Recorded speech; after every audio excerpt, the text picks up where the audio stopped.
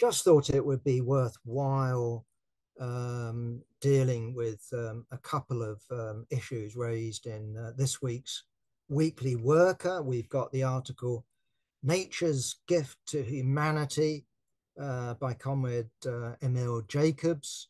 To me, this reads like, how should we put it, publicity.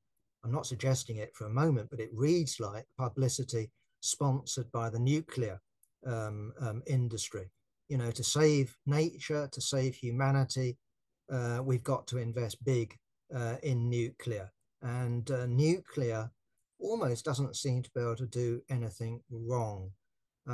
Either way, I'm accused of not misrepresentation when it comes to the facts, but putting things in a biased way. This is a reference to my last article on the green question on global climate and all the rest of it, on techno fixes. Now, my main target in that article actually wasn't the nuclear industry, but I did note renewed enthusiasm for it. But it was the main target was basically changing the climate, geo-engineering.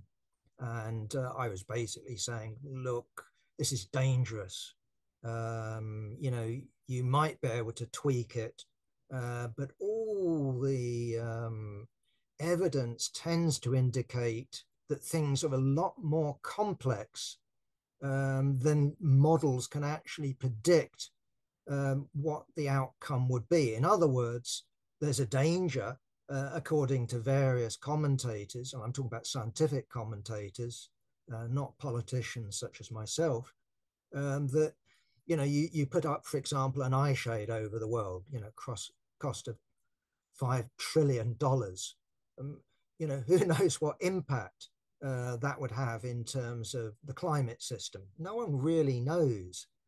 Certainly, if you shoot up sulfur dioxide into the upper atmosphere, it could have the effect of just turning down the thermostat a degree, or I should put it, a fraction of a degree or so, maybe.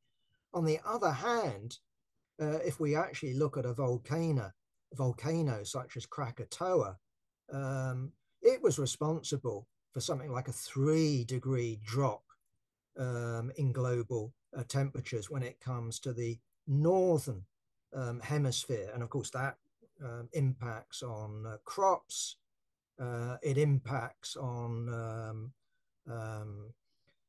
I should put it, biodiversity, you know, and not just for 1 year, but for several years. So the impact is unpredictable. It's not an exact science. And then I looked at nuclear and simply said, well, at the moment, it's clear that nuclear is a lot more expensive than renewables, in particular wind and solar.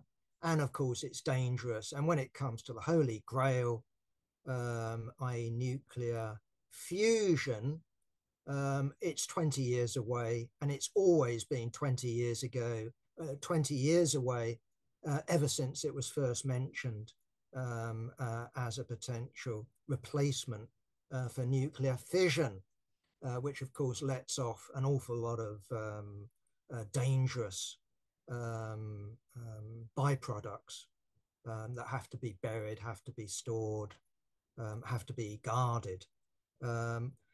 Either way, this is what the comrade was aiming at. Really?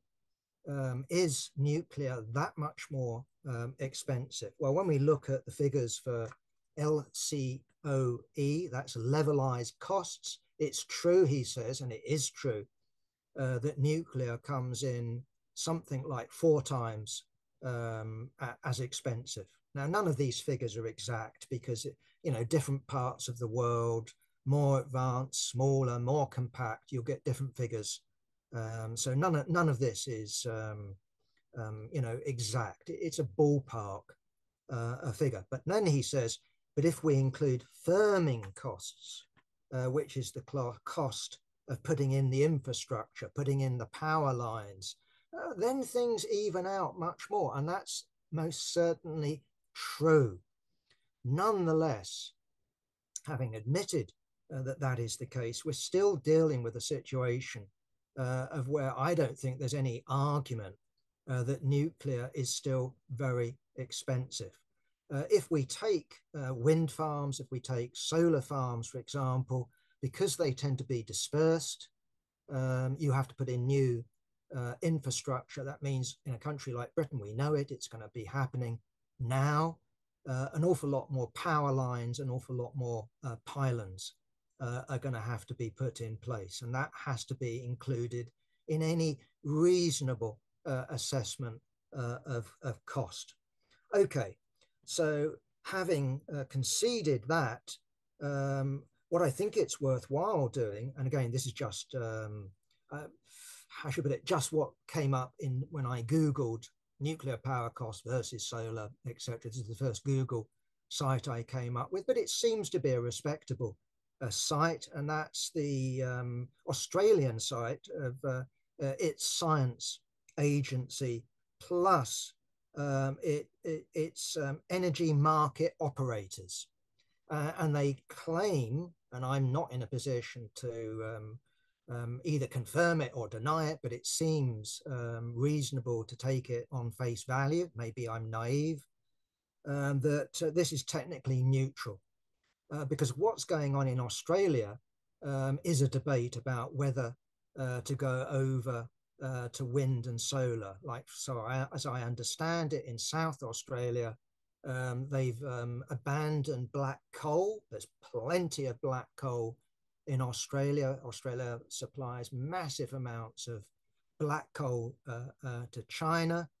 And there's a national debate about basically how to go green, because the old national government, national Liberal government, has been replaced by nice progressive Labour Party government under the former firebrand left-wing leader of the Labour Party. And so there's this debate happening. And here are the figures that they're coming up with in terms of the science agency and the existing operators. And what they say is, look, if you take wind and solar, if you have a 60% coverage, that's a big ask. That's a big ask. But if you go for 60%, then wind and solar comes in between $73, and this is Australian dollars, and $95. If you go for 90% coverage, which is a big ask, okay, Australia is a very sunny country. I don't know about its winds, but they get an awful lot of sunshine. That's my understanding in terms of this continental sized country. If you go for 90% coverage, then the costs rise to around about $128. And this is for million kilowatt hours and all the rest of it. On the other hand, you then get in between going over to solar and wind and nuclear, and I'll come to nuclear in a second. You get the grading of gas, black coal, and various other categories about using gas for peak hour consumption and all the rest of it. Anyway, my main point is that with large nuclear plants, instead of getting a $73 bottom rank, and I do emphasize the bottom rank when it comes to solar, you get a price tag of between $141 to a high of $233, which is and this, by the way, is including costs of infrastructure and all the rest of it. But when it comes to, and this is worthwhile, a worthwhile note, when it comes to small nuclear reactors, which the present Labour government of Keir Starmer is busily trying to sell us in Britain, then at least in Australia, the cost there per, kilowatt, 1,000 kilowatt hours and all the rest of it is something like $230 and up to $382 dollars. So to me, there's no argument that, yeah, once you include infrastructure, of course, the cost of the cost of wind and solar goes up, but it doesn't go up to anywhere near large nuclear power stations, let alone these mini power stations. We're also told by Comrade Emil, and I must admit I double took on his figure, that nuclear power stations can last 80 years. Now, I'm not in a position to say that he's wrong, except I would say that, well, I'm not quite 80, but in my childhood, we were always being taught about the wonders of nuclear power. I was of that generation. Because in Britain, we had the first civilian power station opened up in my memory. I think it was 1954. But the point about civilian use, nuclear power stations, this was sold to us not on the basis of the truth, that this was intimately linked in with Britain's drive to compete with the Soviet Union and the United States when it came to being a nuclear power. That was the real purpose of Calder Hall. But we were told that electricity from civilian nuclear power would be so cheap that it wouldn't be worthwhile metering. It wouldn't be worthwhile charging. It would be an abundant and more or less everlasting source of free energy. Well, I've already illustrated the point. Nothing could be further from the truth. Nuclear isn't cheap.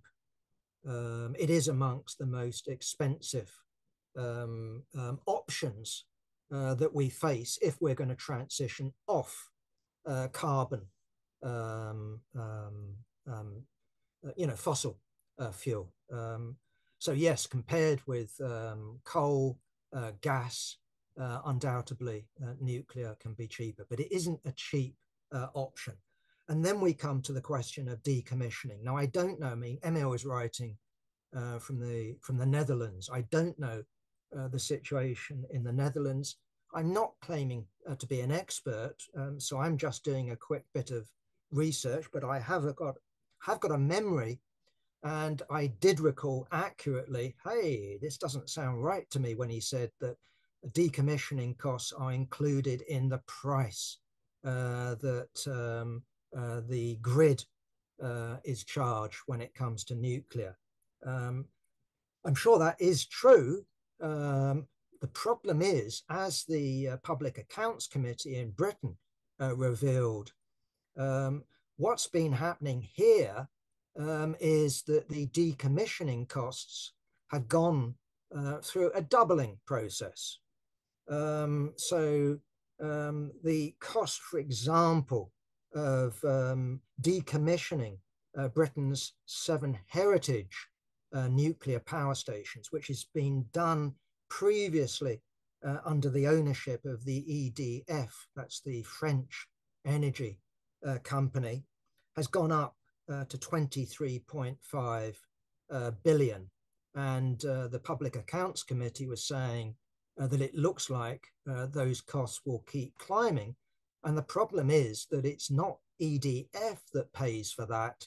It's something called the National Decommissioning Authority, because the EDF company offloads it at a certain point onto this public body. So no, decommissioning isn't included in it. And all we need to do, and I'm not saying this is an annual cost, but think about Fukushima in Japan.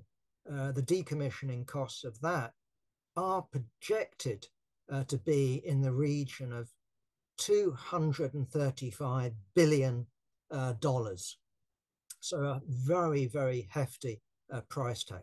But also, as the comrade himself says, that given the global climate crisis that there is, and I introduced my last article precisely making that point, that if you look at the IPCC, it's saying that this year, 2024, and the next years until 2028, on a global level, we're expecting temperatures to exceed on average above 1.5 degrees. Now, that was put as a limit back in Paris, that they would keep the rise in temperatures below that threshold. So it's an arbitrary threshold, I readily admit, but it looks to me, not only will we break that threshold this year, but we'll break it the year after, the year after, the year after, the year after. So we're not dealing, when it comes to the climate crisis, any longer some long-term threat that lies way, way down the line for our children and our children's children.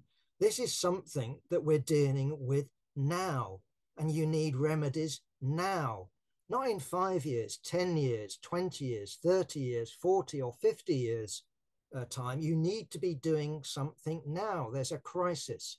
And we all know when it comes to the climate, it resembles, it's a proverb I know, but it resembles something like an oil tanker. It takes a long time to turn around. And as a throwaway figure, I used 1,000 years. And I think that's true. When it comes to the melting of the permafrost, when it comes to the melting of glaciers, when it comes to the shrinking of the ice caps, this isn't something that you click a switch and it all goes back to how it was. There's energy contained within the climate system that will keep pushing the global temperatures upwards. So when you look at nuclear, as the comrade himself says, the problem is that they take a long time to build. And all we need to do, I'm not sure, is it Hinkley Point C, our latest one in Britain?